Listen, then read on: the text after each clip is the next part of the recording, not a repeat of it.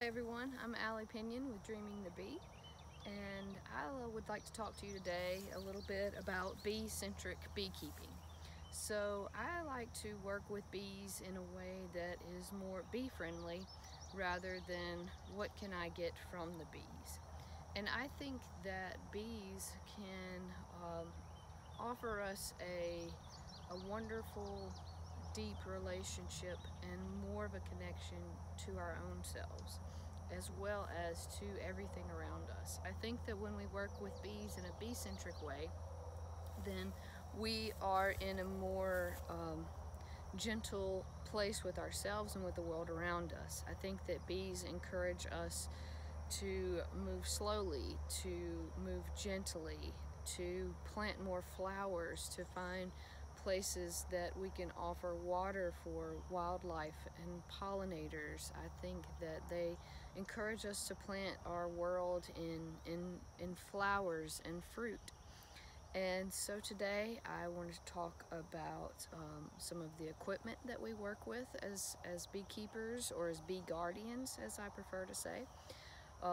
This is just a simple veil, and this is what I like to wear most of the time because it is a protection for our eyes, our ears, our mouths, because bees like to go in dark holes. You know, they might try to fly in your nose or your eye. They also like to get, they don't really care for hair, so they might kind of buzz around in your hair, and this is a protectant for all of those things. And also we're in the sun a lot as beekeepers, so having a nice wide brimmed sun hat is really a great option. And I also have a jacket, and a bee jacket that's more protective, and it will protect my whole arms and chest and belly area and my back.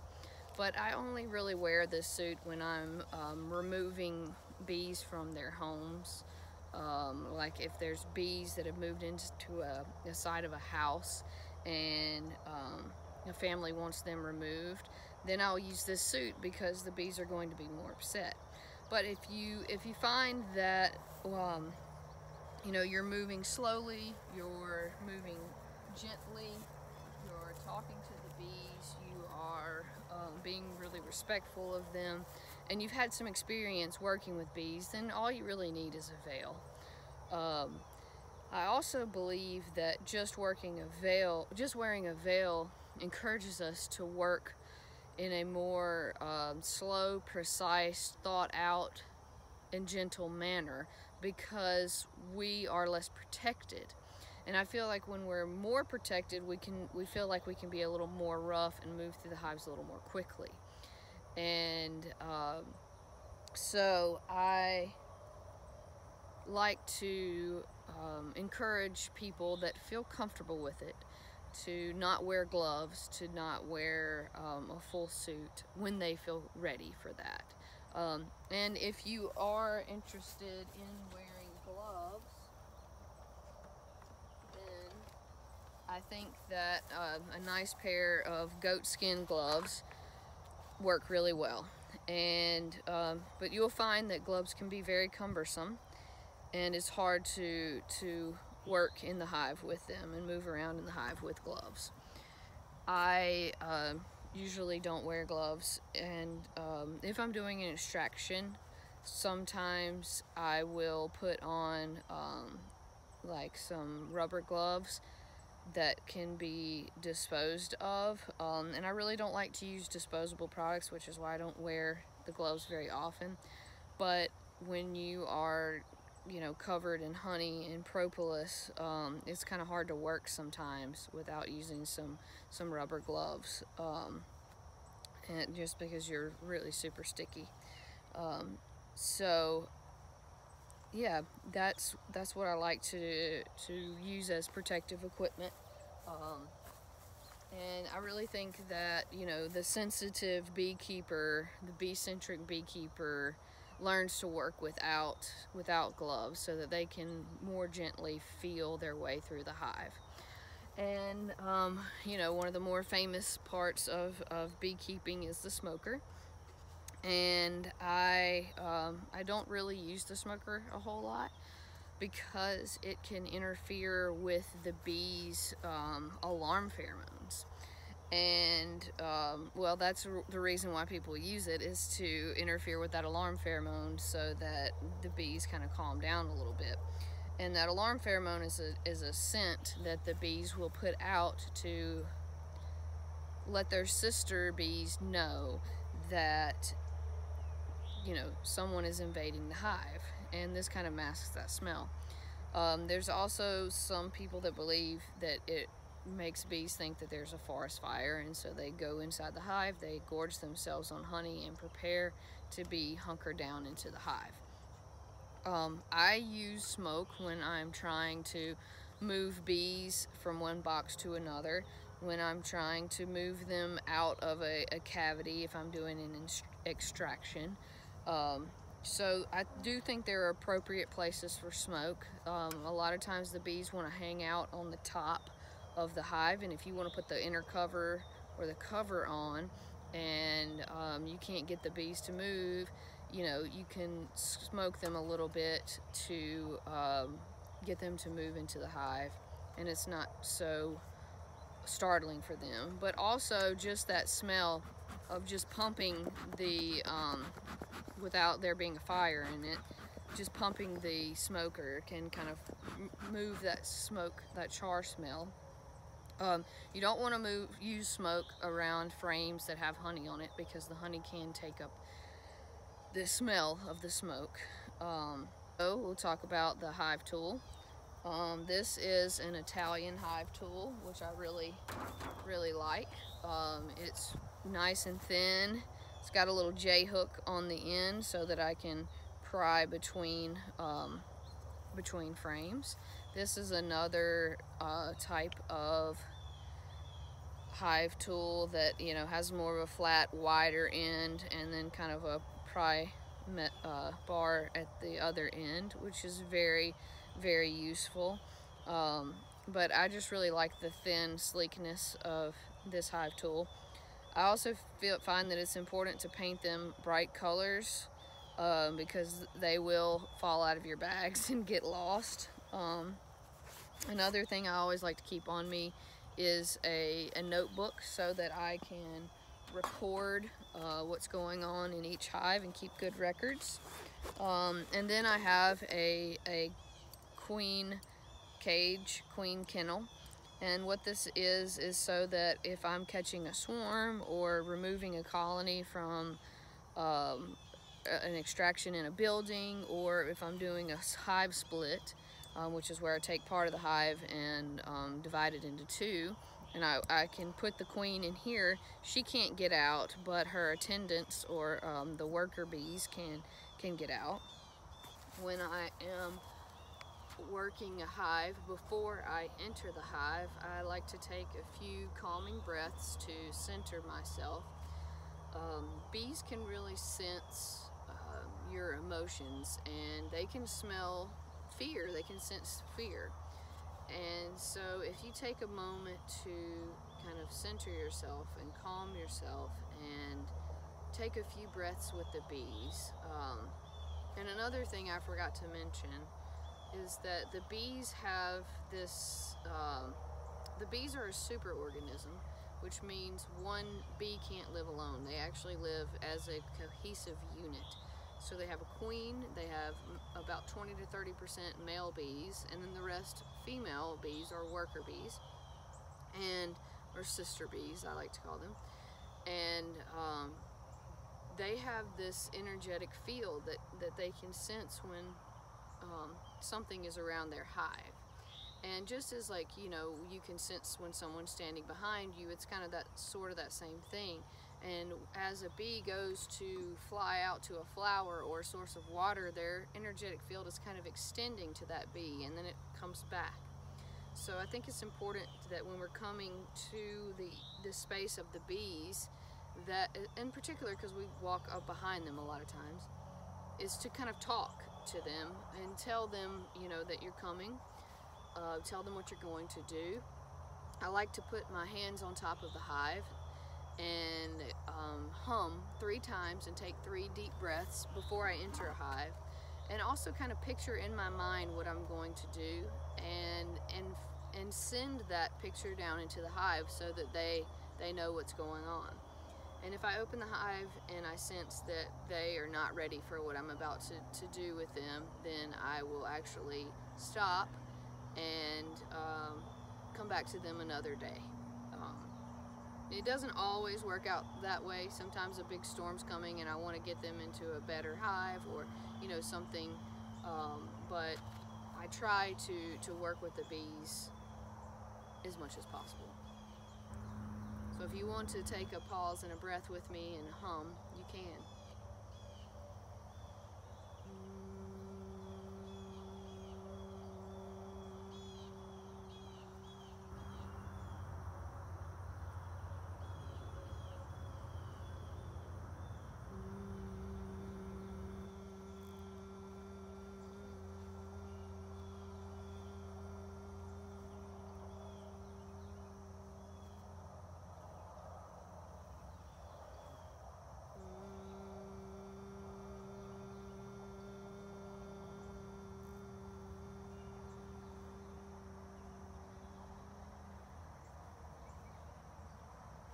Okay. It's important that you move very slowly in the beehive. When you take the top off, you just kind of allow that top to sit it off to the side, but allow the bees to know that someone's coming in. If you just give them kind of a moment to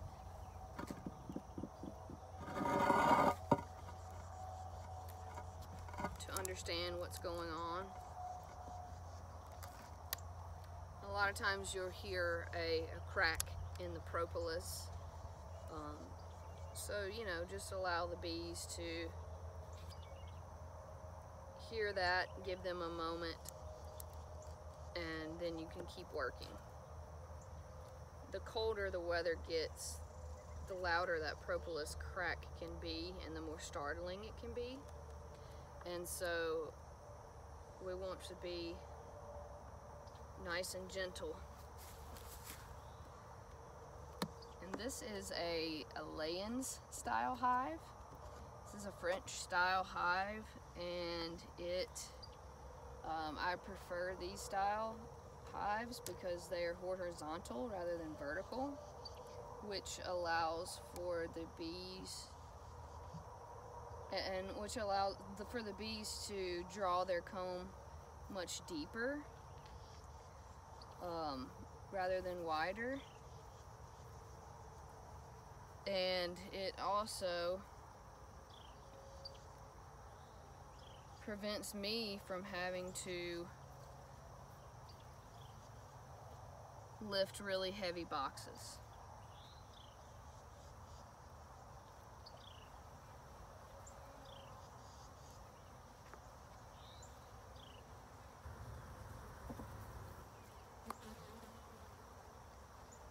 So this colony was an extraction from someone's roof. So it's not a very strong colony, but I want to get it out of this smaller box and put it into a larger box so that the bees can have more space to grow. And these funny looking cells here are actually supersedure cells, so they're trying to raise a new queen, and we call that superseding.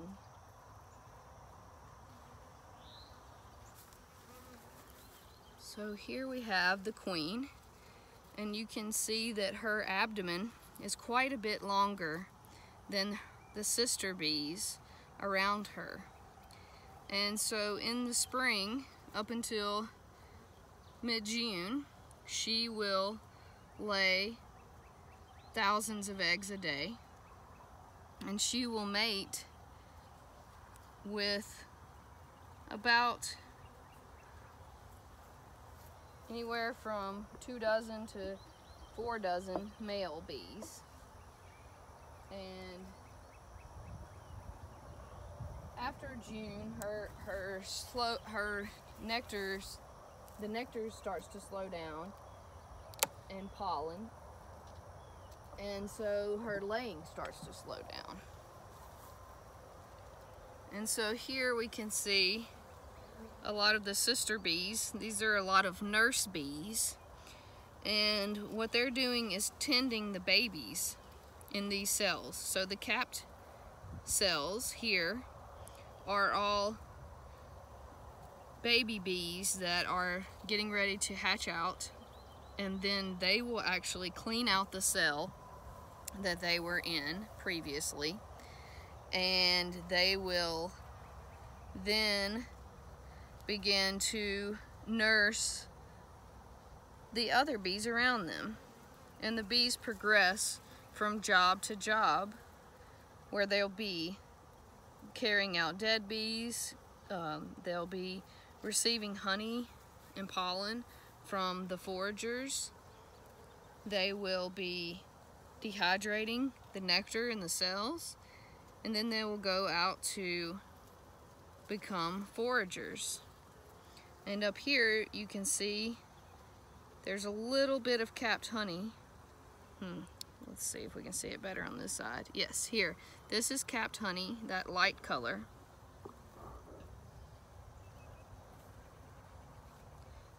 And this is definitely not the healthiest of hives. This was an extraction that my friend did.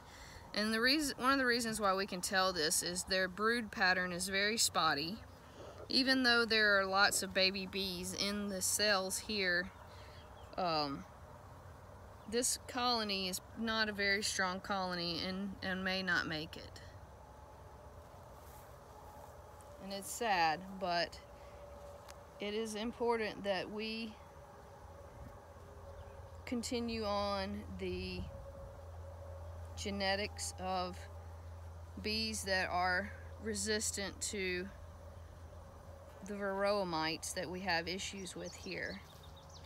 And I have to remind myself that when I lose a colony, that it's for the greater good of all the bees, because I don't treat my bees with pesticides. I try to let nature do its thing so that the healthy, strong bees survive. This is a really great example of brood and honey here. This is a pretty good laying pattern, and you can see it's kind of stacked like a brick house. And that's what we want it to look like. That's a good, healthy brood pattern. The cells that look like popcorn, those are male bees, the drone bees, and they're bigger, and that's why they're more risen than the sister bees' cells. And so they don't have a lot of honey reserves, and the reason for that is possibly because they lost a lot of their foraging bees when they were extracted from the house or the roof of the house. And so they do have foraging bees now, and the foraging bee's job is to go and collect nectar, collect water, collects pollen, and they even collect the enzymes from mushrooms as part of their health care plan. Okay. And on this frame here, we can see capped brood. We can see honey here at the top. And we can also see in these cells there's different colors of pollen. And that pollen once it gets fermented with a little bit of the bees' enzymes from their digestive system, we call it bee bread. And so you can see the little cells with the different color pollen in them. And here is a bee right here that has pollen on its legs. Those little orange dots, we call them pollen baskets. And here you can see a really young baby bee that's just emerged that has lots of fur on her body. And as the bees get older, they lose a lot of that fur. And that fur is there to help them catch pollen as they're going through the different plants to visit for nectar and pollen as well. And then you can see the shininess in the cells. That's pollen that has, that's nectar that has yet to be dehydrated into honey. And I like to allow the bees to draw their own comb, because the comb is part of their communication system. And a lot of beehives will have plastic comb, and that inhibits the I wanted to show you one more thing. That inhibits the communication systems between the bees. And here, the sticky residue that we have is resins from different trees. They really prefer cottonwood trees, willow trees, and they take the resins and they line the inside of the cells with it. They line the inside of the hive with it, and it's called propolis. And it's actually their external immune system. And they will even make little channels of pollen through of propolis through the hive, and that is kind of like their medicinal herbal tea. It is their medicine, and they will drink the dew that collects on it as part of their hive medicine.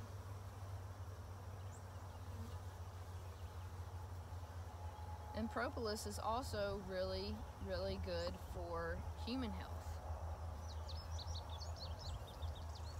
And it is an antiviral, antimicrobial, antibacterial. The ancient Egyptians used to use it in mummification processes along with honey. It is really good for flus and colds. It helps kind of put a coat on your throat.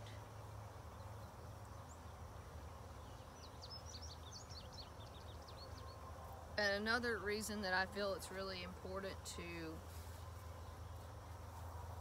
be gloveless when working with your bees is because you can feel their sense of urgency. You can feel them walking around on your fingers. So one of the reasons I really like these lay-ins hives is because all the top part of the hive is covered, and when you open one of the box hives, one of the Langstroth hives, it's like taking the entire roof off of the house. And so I feel like this kind of hive makes the bees a lot more, or encourages the bees to be a lot more gentle, because we're not extracting their entire roof. If someone came into your home and took the roof off of your house, you might be a little upset too. So we could understand why the bees would get kind of upset. And this hive right here is the larger lay-ins hive, which they'll move into once they get a bigger colony. But I like to keep the colony boxes, the boxes sizes small, so that the bees don't have to defend as much area until the bees get big enough to defend that space. We don't want to give the bees any more work than they need to have, because they're busy enough. And one of the common misconceptions about bees is that they work all the time. And that's not true. They actually take many rest breaks. You can find them sometimes sitting inside flowers or inside the cells of the honeycomb taking a nap. It's quite common to see bumblebees taking a nap in flowers. So I like to change the terminology of the worker bee to the sister bee, because they're all sisters and they play a very important part, but they also know that rest is important. Rest is important for rejuvenation, for proper brain functioning, for hormone functioning. It's just really important to bring back that rest, and the bees understand that, and they take care of one another, and they make sure that they all get a chance to rest. Another common misconception about bees is that the drone bees, or the male bees, are just lazy bees that do nothing. And so many beekeepers will actually cut drones out of the hive. And they do that because they believe that the drones just eat a lot of food and they cause issues with varroa mites. And I believe that the drones are a really important part of the superorganism that is the bee. And the drones actually help protect the hive. They will, a lot of times when you walk up to a beehive and you hear something really loud bouncing around your head in the spring, it's the drones. They're trying to, get you to move away from the hive, and they're protecting it. They also provide warmth and sing to the baby bees. They are the only bees that are able to move from hive to hive. If one of the sister bees went into a hive that wasn't her own, she'd be attacked. But the drone bees, the male bees, can go from hive to hive. So they kind of bring the scent, which bees work a lot with, and the stories from hive to hive. They are this divine masculine presence within the hive, and I believe they have a very, very important part in the beekeeping world.